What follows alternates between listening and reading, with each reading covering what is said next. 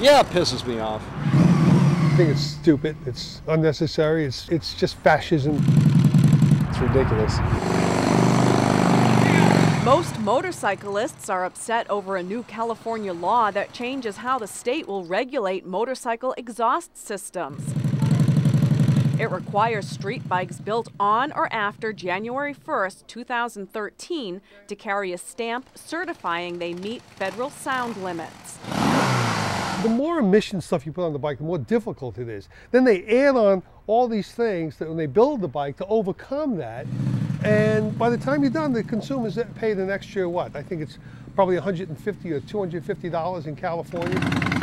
Violators will face fines of up to $100 for a first offense, $250 for subsequent offenses. You know, a loud pipe actually, you know, you can hear it coming down the road.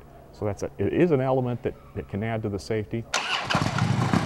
Others say loud bikes are a hazard. If I'm doing 65 in the lane and I have a guy come blow by me, it does startle you.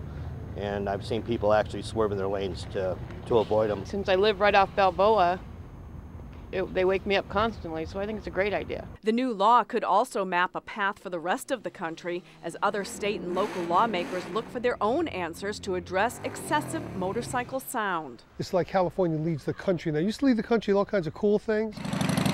Now it's been leading the country like in all kinds of anti-business things.